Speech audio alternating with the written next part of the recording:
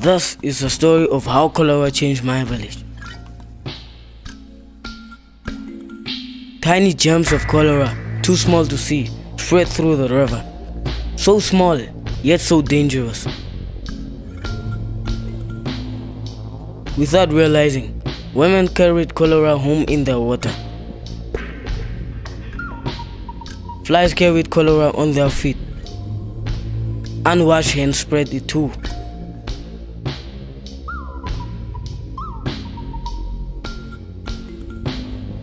We swallowed cholera germs in our water, on our food, and on our fingers.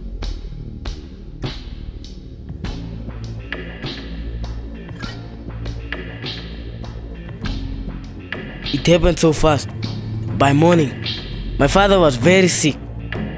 He had diarrhea that looked like grey water and poured out of him. I was so scared. I went for help.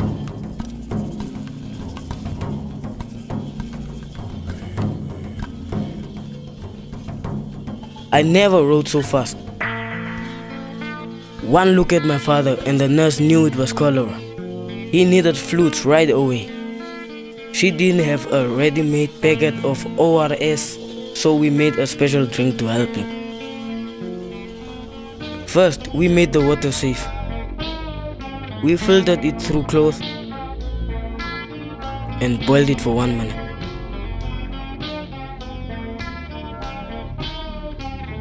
Then we mixed half a teaspoon of salt and 6 teaspoons of sugar in 1 liter of this safe water. It tasted like tears, not too salty. I worried my father would die before my eyes, but he soon felt a little stronger.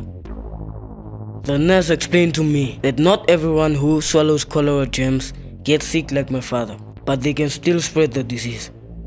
Now I needed to take safe water to my village and teach them how to protect themselves from cholera.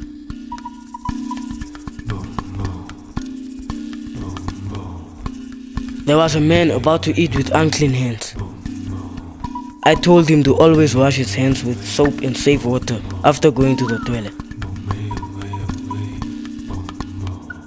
Only with clean hands could he eat safely.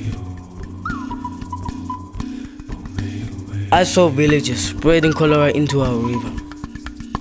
I told them we needed to dig latrines far from the river, at least 30 meters away. This was important to keep our village clean. I found a mother preparing unsafe food. I told her, first we must wash our hands with soap and safe water. Then we had to wash and peel the food. Cook it and always eat it hot, and protect it from flies. I spread the word throughout the village and ran to find my father. I was so happy to see he was better. Our village became healthy. Now we filter and boil our water to make sure it's safe. We always use latrines and always wash our hands after. Food is safe from flies, washed and peeled and cooked. And we always wash our hands before cooking and eating.